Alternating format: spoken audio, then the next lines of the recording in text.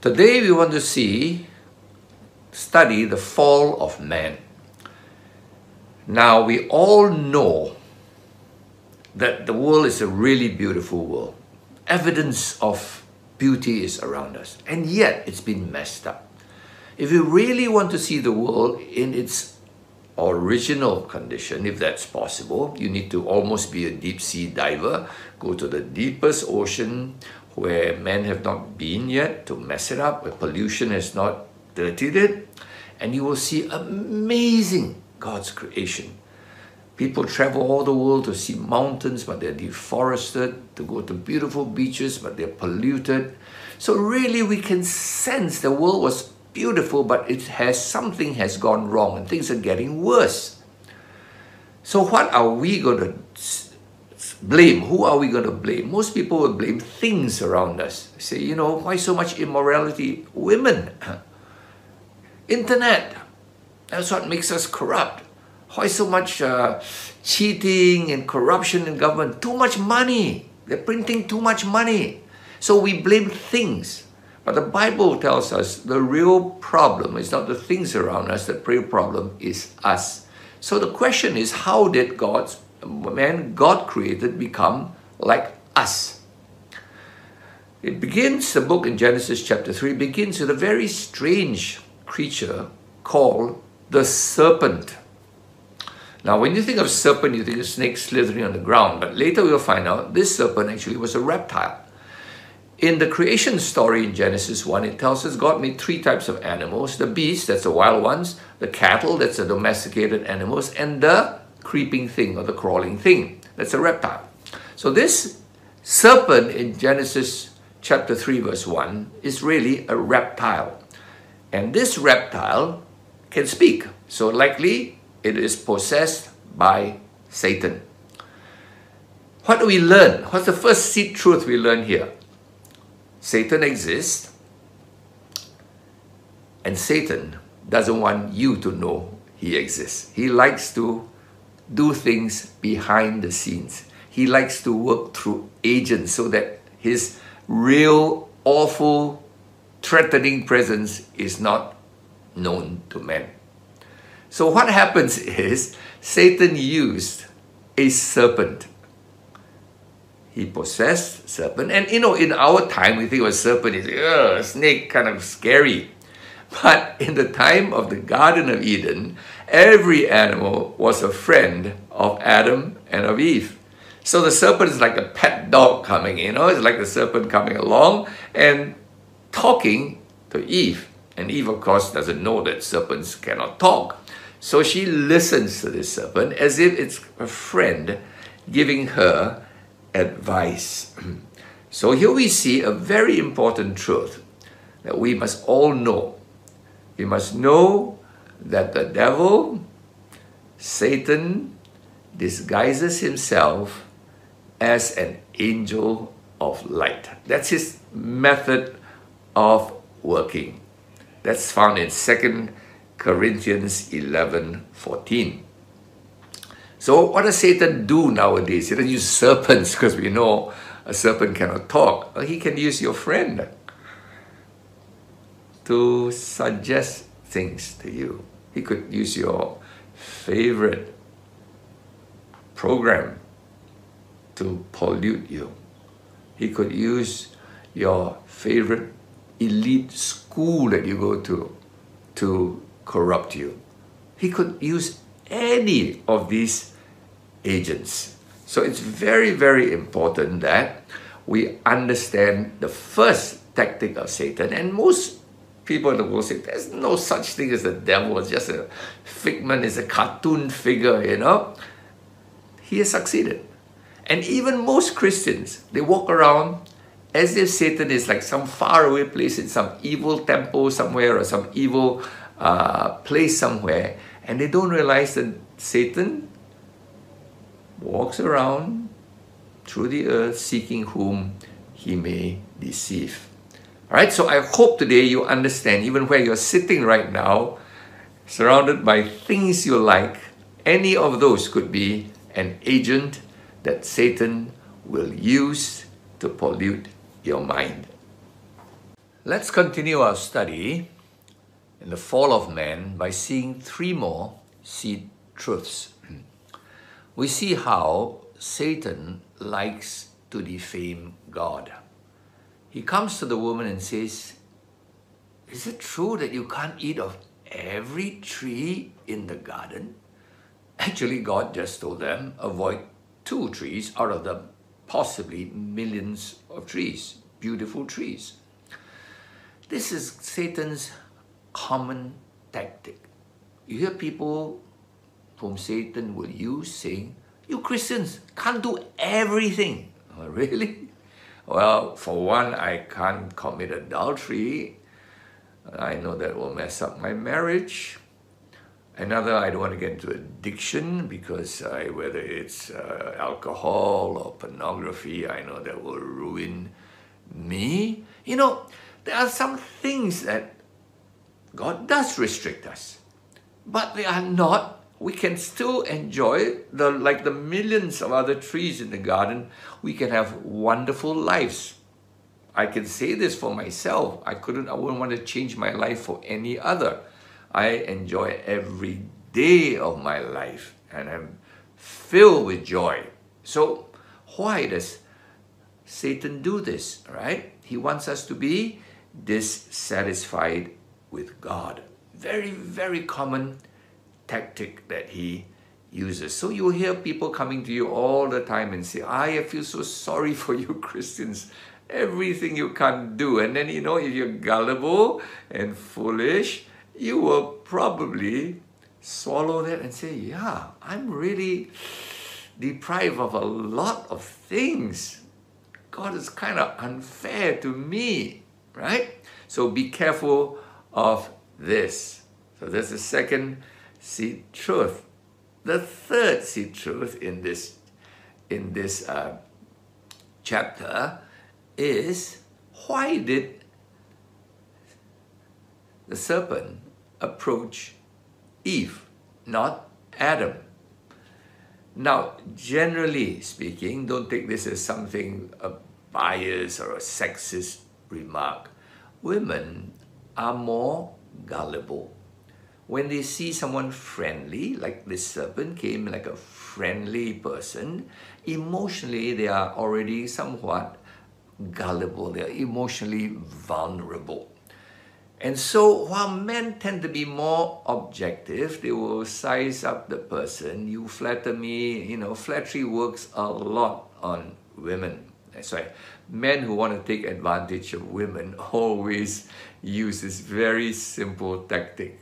In fact, flattery, you find all these people who take advantage of women. They're not the best looking, they're not the smartest, but they master the art of flattering, looking very kind and friendly and flatter that person. So he came up to Eve, knowing Eve is more gullible. Am I making my own comments? Actually, in 2 Timothy chapter 3, verse 6, it tells us in the last days, many evil men will lead away many gullible women.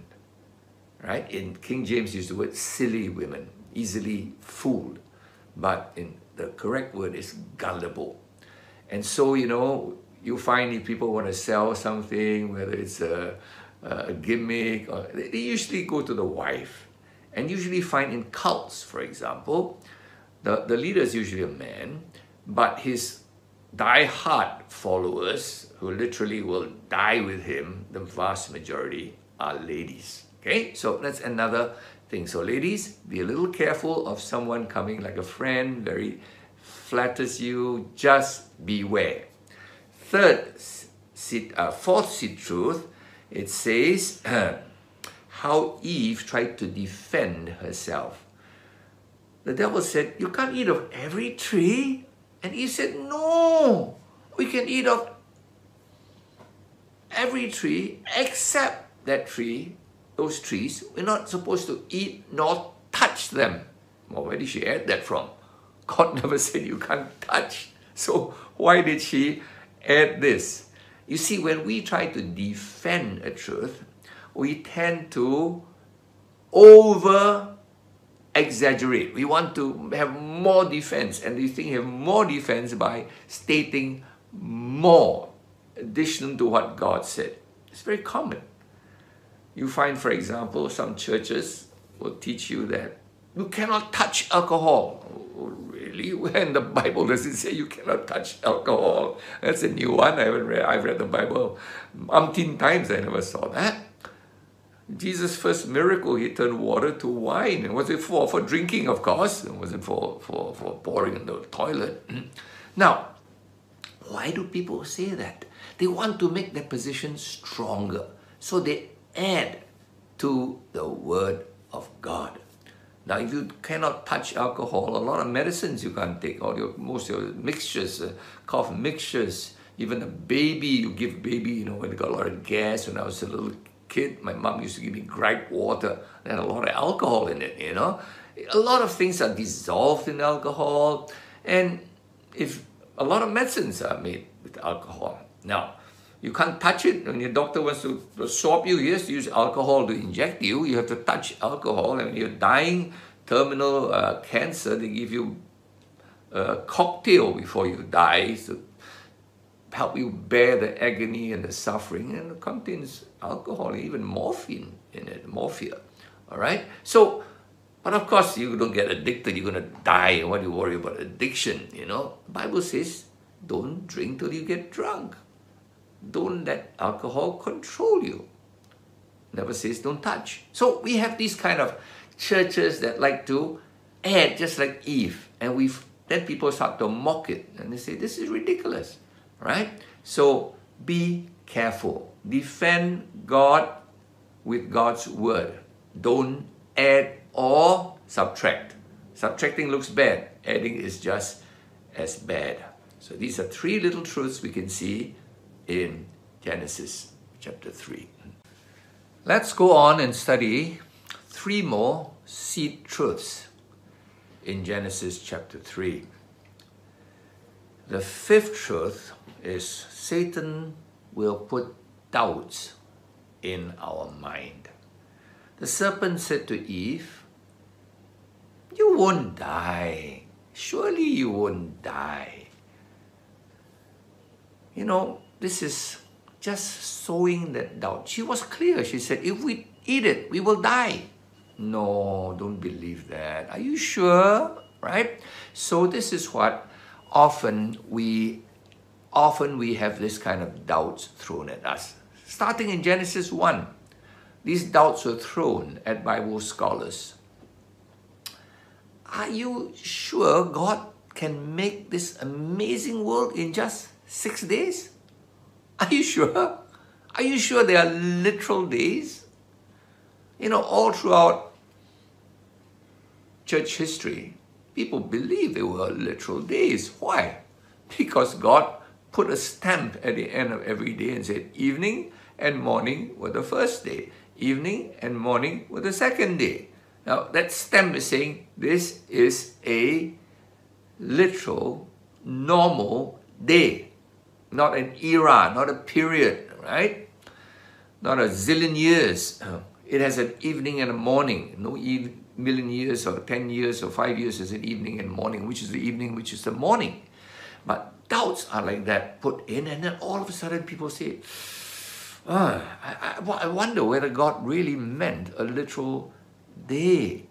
Right? So we have all kinds of questions thrown at us to make us wonder whether a verse, we'll say, are you sure this verse actually means that? Now for years we read it and it's like clear as daylight, it's like obvious, you don't need a PhD for that.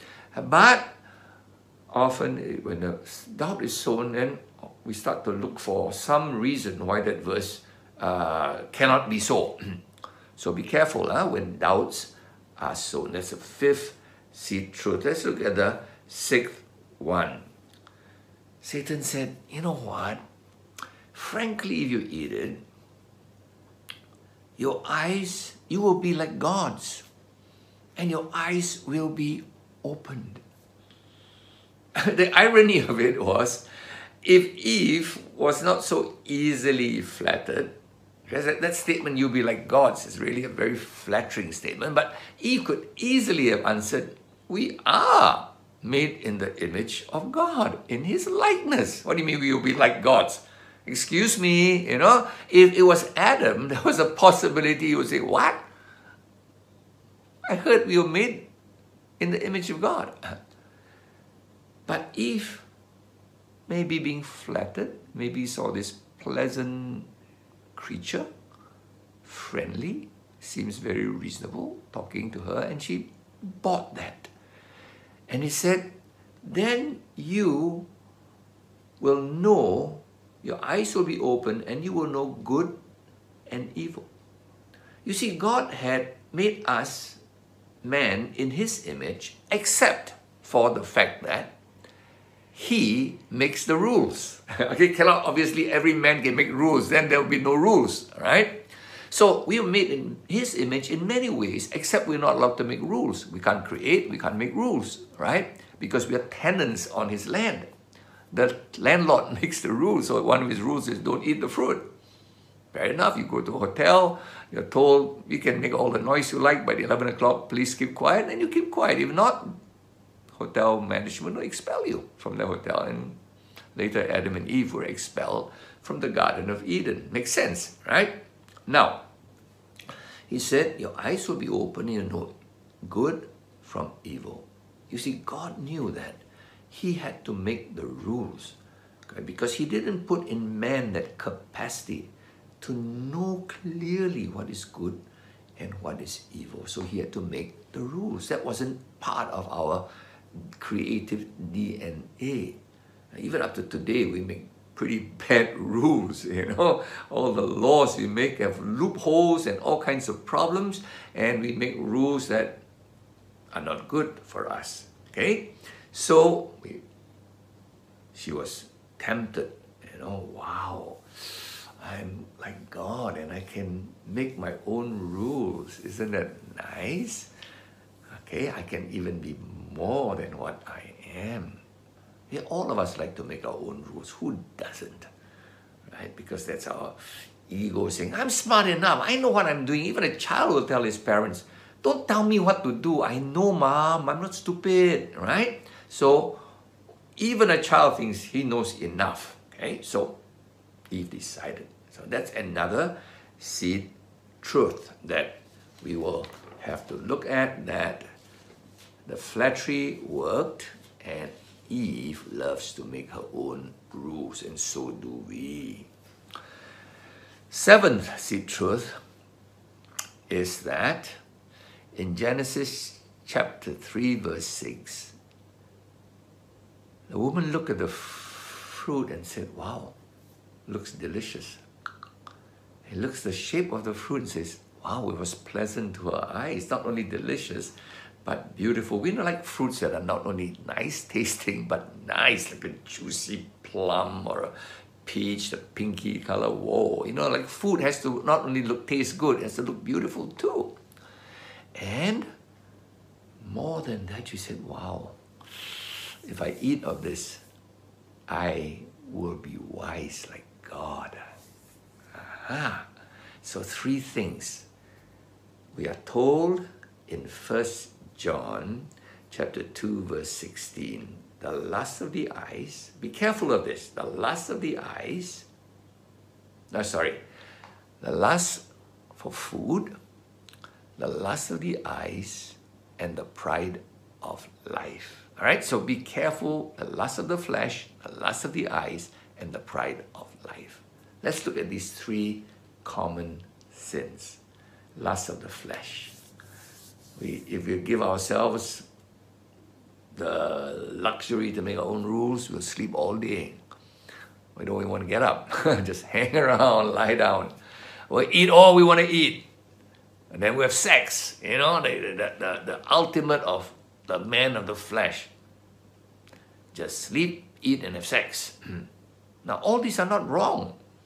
These are God-given. Enjoying food, that's God-given. Rest is God-given. Sex within the bounds of marriage is God-given. Nothing wrong, but God teaches us the rules for all these things. Gluttony, be careful, right? So we have people who, for example, the lust of the eyes. Some people are just always going to the newest site, have to go to the newest mountain, have to go to the strangest country just to see something, just have to see. After they see that, they have to see something else. And then when they're home, they have to look at Instagram of every interesting thing. That lust of the eye cannot be satisfied. The eye are two little balls, but you cannot really satisfy them. The stomach, after a while, you get full, right? The lust of the eye, very hard to fill. You can just keep 24/7. You can see new images on your Instagram, and of course the pride of life, the ego that man has. Now, ambition is not wrong. To want to be good is not wrong. But if God made us to be number 100 in the world, don't be happy that you can be number 100. That's your ambition. Be what you want to be. Be the best you can be. You don't then have to cheat and sabotage people to be, instead of number 100, number 1 or number 50. Okay? So be careful of the lust of the flesh. Gluttonies. Now, modern sin, when you see cook shows become number 1 shows, we are already in trouble. Eating and thinking of newer and better and crazier food, right? Then the lust of the eyes, endless sights cannot satisfy. And then finally the pride of life. Everything you want to be number 1 at any cost. Family is broken, everything. I need to be number 1, otherwise my ego cannot handle that. So be careful of this. I hope these seed truths will help you. 7 seed truths that we've already seen. We continue now learning some important truths that will help us overcome sin. First question we like to ask ourselves here is, why was Eve standing next to this forbidden tree? I mean, there's so many beautiful sights and trees and fruits to eat in the garden. All hers. Everyone. Why did she hang around that tree? First principle, important principle is, don't hang around in a place where you're not supposed to be.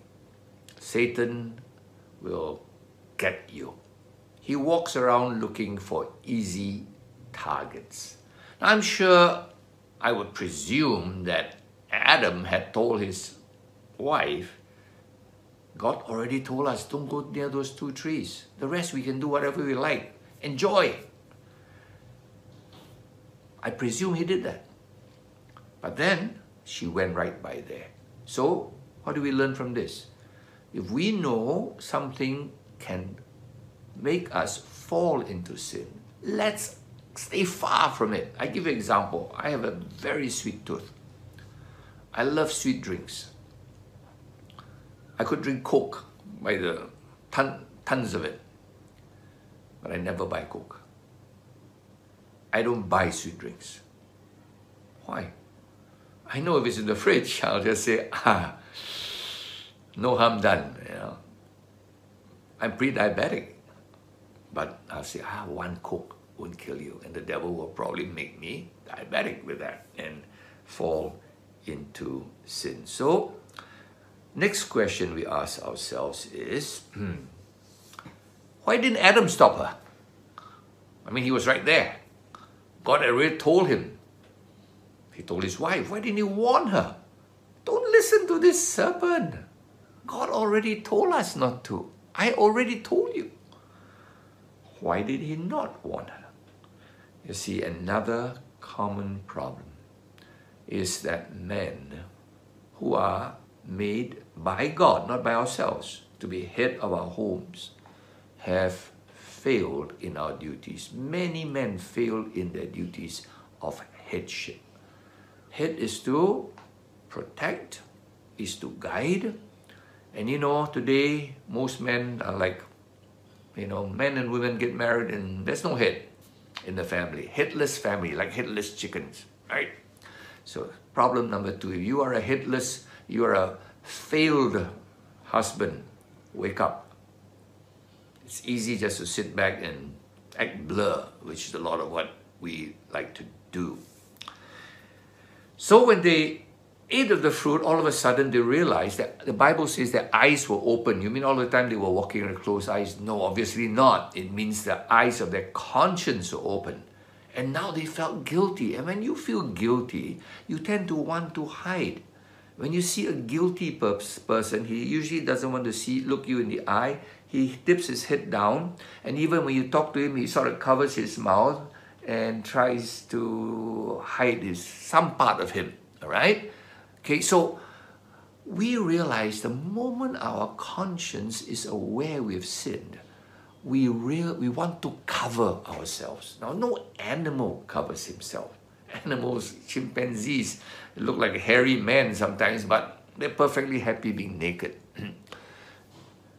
Even babies before the age of conscience, awareness, are perfectly happy to be naked, but not after that. So when our conscience is awake, we want to cover ourselves. So what did Eve do? They quickly looked for the biggest leaf around, and that was the fig leaf. It's big and round. And they somehow stuck it together or stitched it together and covered themselves. Probably a loincloth, right? To cover themselves. Now, of course, a fig leaf cannot cover you very well. Try it today if you want to. Just go out, wear a fig leaf dress. It's sort of like, not like cloth, it wraps around you nicely, or animal skins wrap around you nicely. A leaf is crinkly and there are gaps everywhere, and you're going to be very embarrassed walking around. Parts of your body will definitely not be covered. So when they did that, they tried to cover themselves as best they could with what they could get. Now today, when men stand before God, they always try to use some kind of fig leaf. We often use religion. A bad man going to God, his God, will take joss sticks and, hopefully that, God, I'm a bad guy, but I'm a religious guy, okay? Look at my joss sticks, okay? Or look at my head, I'm bowed down and my hands are like that, okay? So what happens is we use coverings, hoping it will cover our obvious sinfulness. Even the idol god knows you're not a good boy, all right? But with the joss sticks, you can try to cover. So we all try to put coverings. And then the amazing part is God comes into the garden and calls for Adam. Where are you? Just earlier than this, 2 chapters ago, we saw the Creator God. So awesome.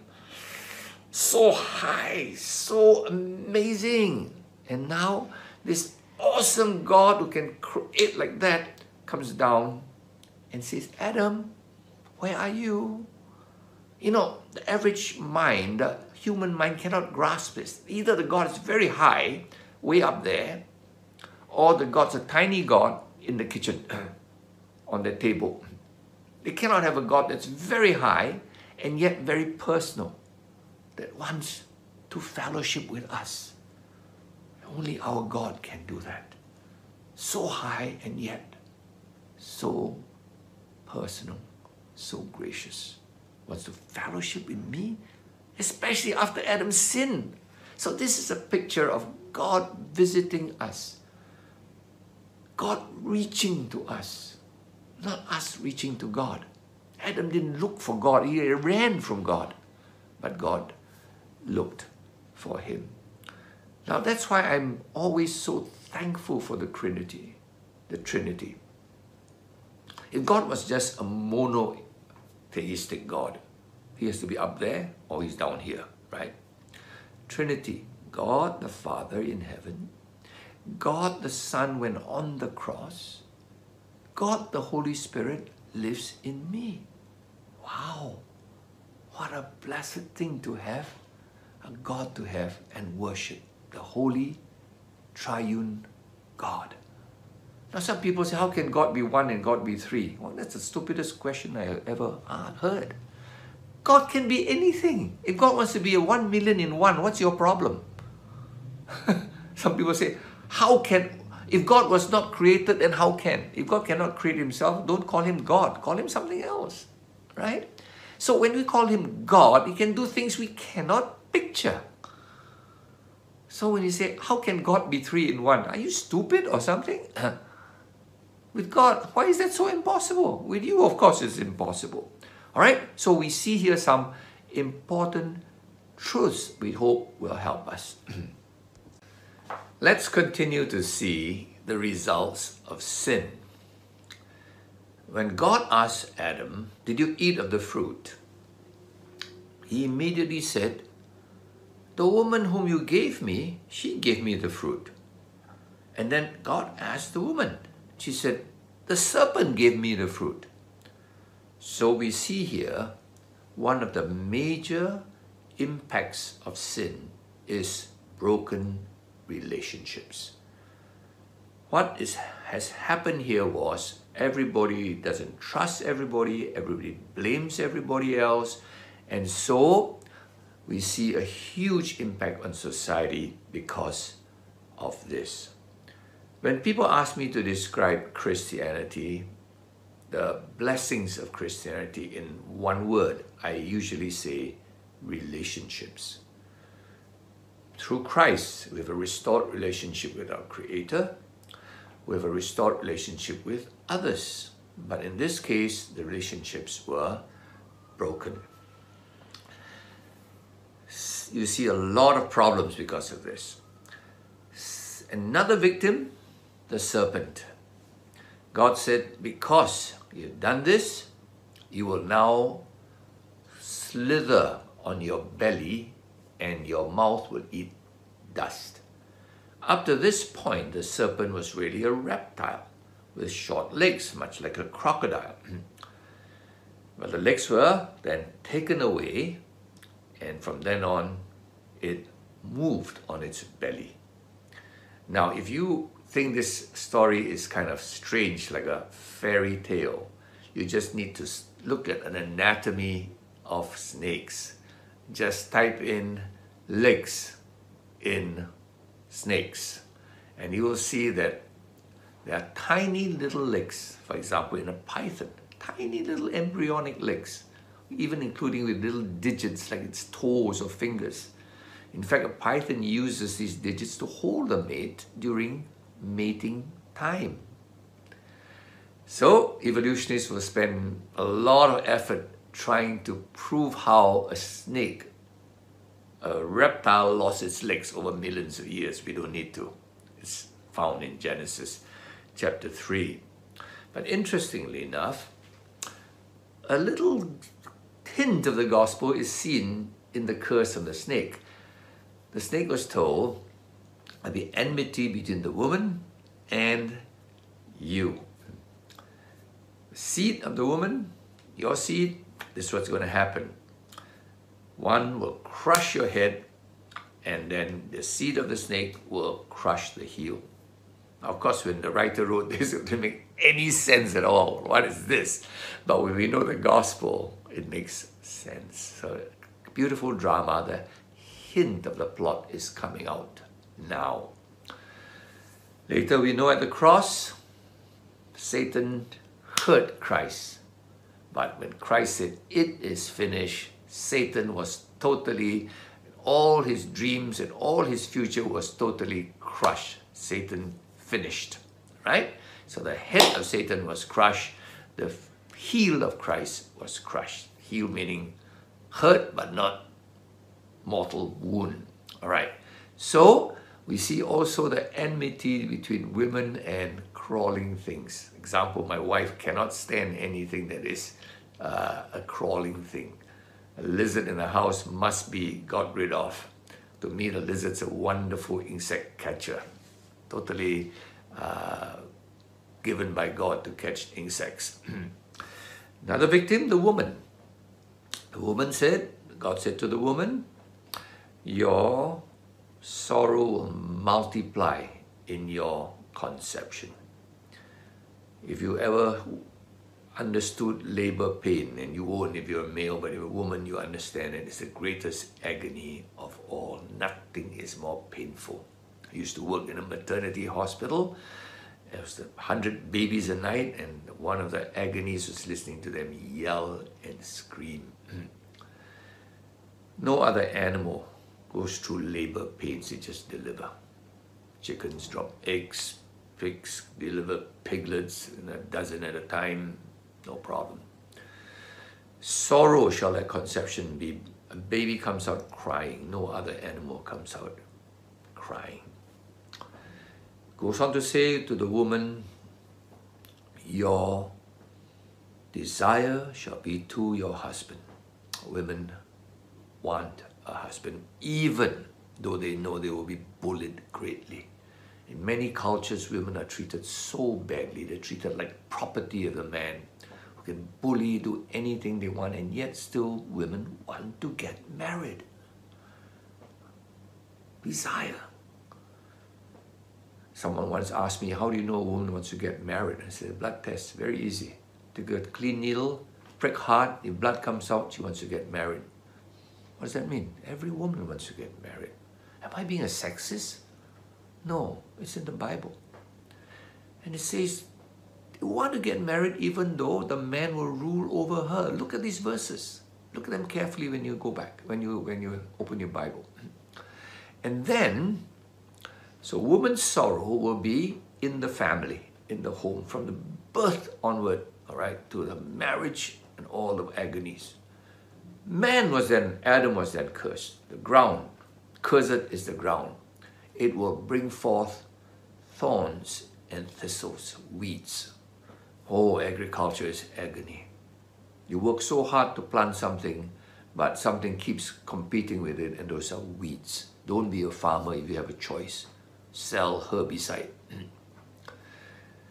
Then goes on to say, in sorrow you will eat your bread. Wow. You say, is that true? I mean, some people have great jobs. Imagine I'm the president of the country. That's even stress. In the sweat of thy brow you will eat your bread. Pressure. President of the biggest company. Pressure. Different pressures. Competitors. There is no job on earth without pressure. Sweat of your brow. Animals, how do they eat? Fish, open their mouth. Birds fly around, pick up seed. Don't need to work hard. Sow, water, harvest, prepare the food, store it properly.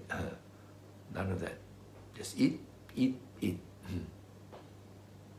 This is the curse that man, that results because of sin.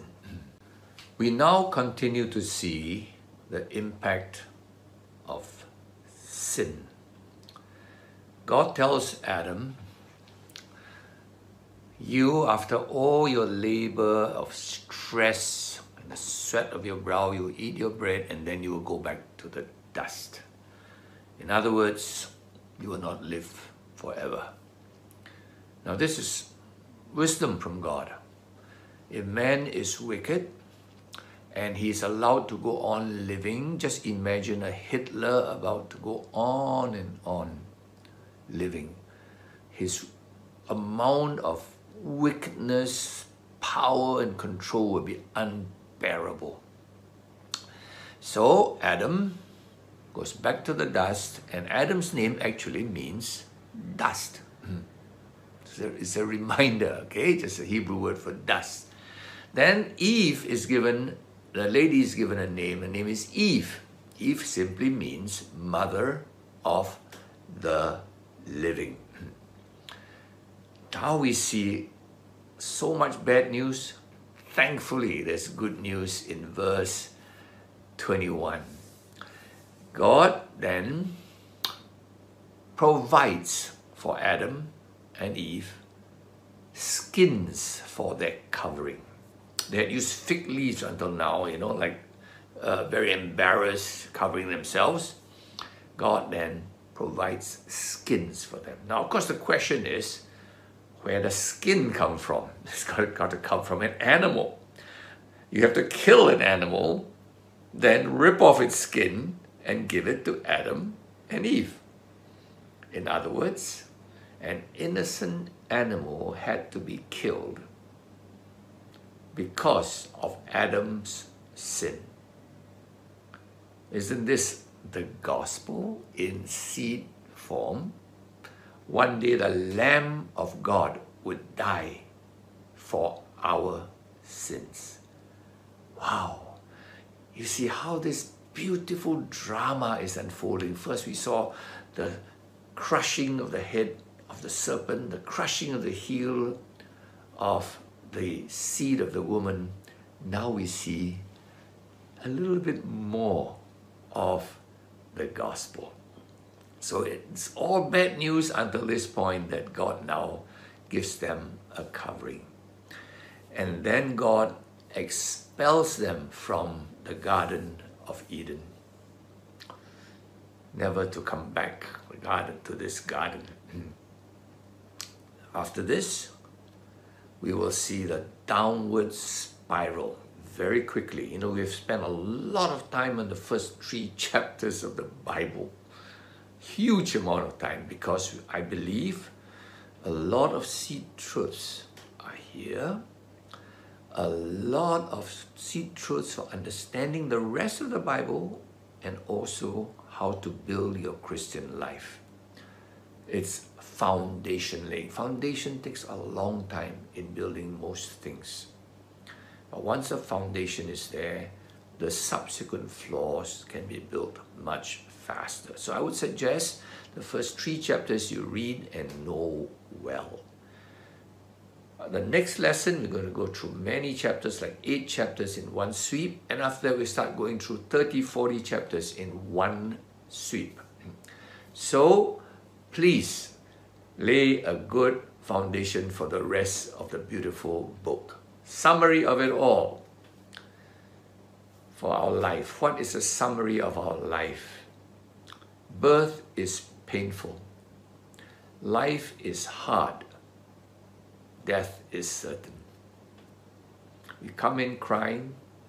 We labor in the sweat of our brow, and our future bleak, frightening. The redemption story hopefully will change this very terrible life that man will have on earth. Sorrow on earth is normal. So sad. The history of man is a history basically of sorrow. And so, thankfully, there is a redemption story.